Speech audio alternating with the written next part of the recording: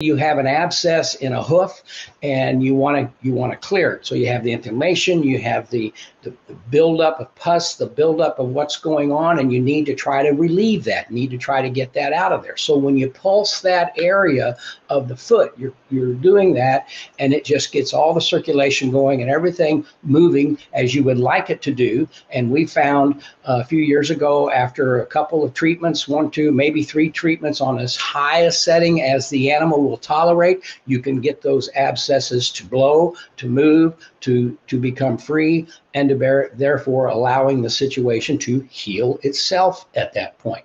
With the Zoom box and the Zoom paddle, you simply put the paddle inside the box, put the foot, the hoof on top of the Zoom box, and you turn it up and you can move it and get it cleared up.